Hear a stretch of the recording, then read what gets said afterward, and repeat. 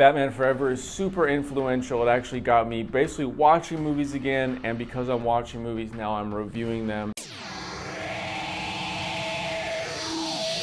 Hey, what's up guys, it's Josh here. Today I want to do a little movie review on Batman Forever from 1995. Now, I probably have the most personal backstory with this specific Batman. I remember coming to visit my grandma, and my aunt used to live with my grandma. Every single time I'd come to visit, I'd want to put it on. I just love this movie so much that she ended up giving it to me. I'm kind of reviewing movies now partially because of this movie, so let me explain. I hadn't watched anything all the way up until, I want to say, summer 2019. For some reason, I wanted to see this movie again. If you go on IMDb, it has like a 5.2 rating. When I first watched this in 2019, that's what kicked off me watching movies again. From there, I watched all the Batmans, and then I slowly got pulled into like the current superhero movies of the time, basically snowballed into watching all the movies that I'm watching now. Batman Forever is super influential. It actually got me watching movies again, and because I'm watching movies now, I'm reviewing them. So real quick before I jump into the pros and the cons, there is an extended cut that nobody has seen of this movie. The original cut is 2 hours, and I think it's called the Schumacher cut, and I think his is like a 170-minute cut, which I think is 40 extra minutes. Because scenes were taken out, there was a lot more cons, a lot more problems with the story, things like that, so I might reference that. And I would absolutely kill to see the Schumacher cut of this movie because I love it pretty much unlike anybody else. Let's jump into the pros of Batman Forever. And the pros is, personally, I like the villain styles in the Schumacher movies better than any of the other villains. People say it's more cartoony, and it definitely is more colorful, but I don't really feel like they're less threatening. Like when you see Two-Face in this movie, when you see the Riddler in this movie, there's really nothing watered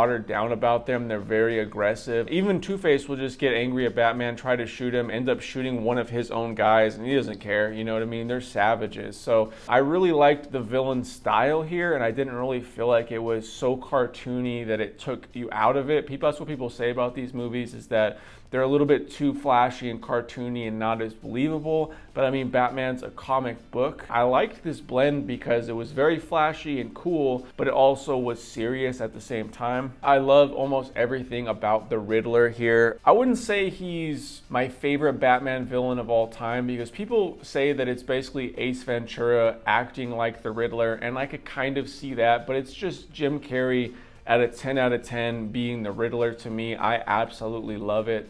Riddle me this, riddle me that. His whole progression in this movie is great. Again, there was probably lots more details in the Schumacher cut that we missed, but you know, when he's just working for Bruce Wayne, and then when he's slowly uncovering things, he slowly first becomes the Riddler until his final stage of the Riddler. I love that whole progression, and his villainous plot also is like one of my favorites in any Batman series. So he basically is trying to create this thing to where if you watch TV, it'll show 3D things in your own brain. So he wants to like shoot something into your brain that allows you to see things in 3D. So it's like a better version of TV. But when he does that, he accidentally finds out that he can like suck the brain power out of people. So that's what he starts doing. He starts putting these machines in front of people's TVs. Everybody's watching the TV. They get the 3D experience, but then he's also like stealing their brain power. And then later on, he finds a way to basically map somebody's mind. So if you go into his machine, he can read everything about your mind. So basically, if he were to get Bruce Wayne to go into the machine,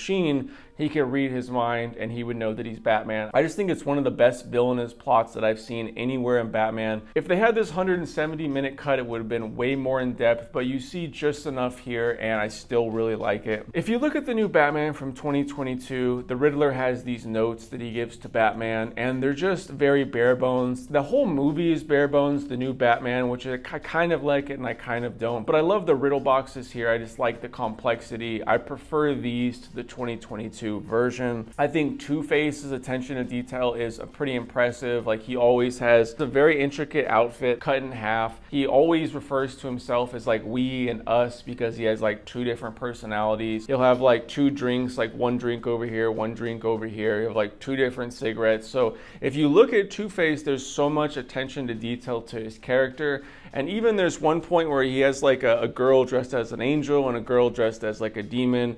and this one girl gives him like a bunch of angel food, and the one demon girl gives him a bunch of like demon food or evil food. And while they're describing what they brought for him, he walks with his white side or his dark side. There's just so much attention to detail with Two-Face that I love. I loved his character. I think he's aggressive. I liked Robin's story here. Again, very underdeveloped, but it's a great introduction to bringing him in. I think that's one of the more memorable scenes, is when his whole family dies trying to defuse the bomb that Two-Face has. So I do think it was a very good way to introduce Robin. I wish we had more time with everything and breathing with everything, but I really did like how they brought Robin in here, and that scene was pretty intense to me. I really liked Val Kilmer and Nicole Kidman. I could see people saying Val Kilmer is a little bit vanilla, but if you go back to the original script, the whole point of Batman Forever was that Bruce Wayne is a little bit lost, and by the end he kind of rediscovers himself and he's Batman Forever. So he is supposed to be like not fully in the zone in this movie to the very end, but I really like both their chemistry. I like both them as actor and actress. I've seen them do much more extreme, better roles, but this role didn't really require them to do anything extra. I really like them.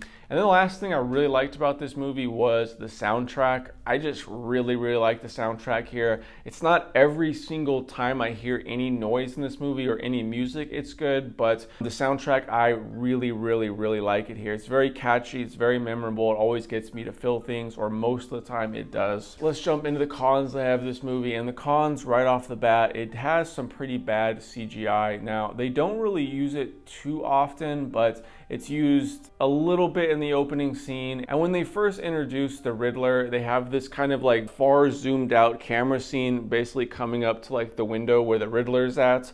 But the whole thing is CGI. It looks completely fake, but CGI here isn't that good, but it's also not used very much, so I don't really have too much of an issue with it. I just wish it wasn't so much right in the beginning, because there's very little of it later on. Another con is the underdeveloped script. I mean, literally nothing has time to breathe. You don't have really much time to breathe with Val Kilmer and Nicole Kidman. You don't really have too much time to breathe with Robin, because Robin's pretty much distraught. He moves into the Wayne Manor, and there needs to be this kind of like slow progression to him turning to Robin, but it's kind of just like he's there, he's upset, and then all of a sudden he opens the door, he knows what's in the Batcave, and he becomes kind of Robin from there. The one that I wanted to see the most development on was the Riddler. I think there was a lot more time of him becoming the Riddler, discovering himself, and just his whole progression. I loved his progression from beginning to end, and I would just love to see more parts of that. And then also the main point of the movie is Bruce will have these visions where he kind of feels lost. He'll remember something and he'll be like, oh, there's like a black book. And he always gets to the black book. You know about this black book, but he never really opens it or figures it out. So in the original cut of this movie, the Riddler and Two-Face end up finding out where he lives. They take over the Batcave, and he pretty much has amnesia from that point. And in the cut that we have now, he just basically gets knocked out and wakes back up and just goes back to work. But in the original cut of the movie, he gets knocked out, he has this kind of amnesia. Basically, he finds this black book, and it reveals that he's not responsible for his parents' death because he was feeling guilty. And then there was supposed to be this really big bat that Val Kilmer was supposed to stand next to. And basically, he's facing the bat, he's becoming Batman Forever. So there's this whole subplot of him looking at this book that goes nowhere. And it's like, if you're gonna cut out the final scene with the book that makes everything make sense, like, why keep those little dream sequences? It makes it kind of like an incomplete movie, you know? They were supposed to start off this movie with Two-Face escaping from Arkham Asylum, but I think they didn't do that because it was too dark, or I have no idea. So the movie just starts with you seeing Batman, and if you've watched any of the other Batman movies, everything starts with the villain first. I mean, you look at the one with Bane in it. Bane takes over the plane in the beginning. First thing you see. The one with Joker in it, Heath Ledger. First thing you see is them at the bank. So it's really nice to establish the villain first and then see Batman, but this movie was all cut into pieces so much that you see Batman first, you don't even see Two-Face escaping. So I understand everybody's hate with this movie. I really like it. I really enjoy it. I really wish they didn't cut it so bad, you know, down to only 2 hours. Like, this movie needed to at least be like 2 hours and 20 minutes. I totally understand everyone's hate with this movie. I still have a lot of fun with it. If I had to rate it, I would rate it probably like a 7.5 out of 10. And buy, try, or pass. For me, it's a solid buy. I love this movie. But for you guys, I would say it's a solid try. Like, I get to see people watching this and like hating it and like not liking it and say it's like, oh, I can't believe you'd ever recommend this to me. But to be honest, I really like it. It's one of my favorite Batmans still to this day. Let me know what you think of Batman Forever. Let me know what your favorite Batman is. We're on the road to 50,000 subscribers and I couldn't do it without any of you guys' help. You guys are the best. Having a great day out here. Hopefully having a great day at home. See you all in the next video. Peace.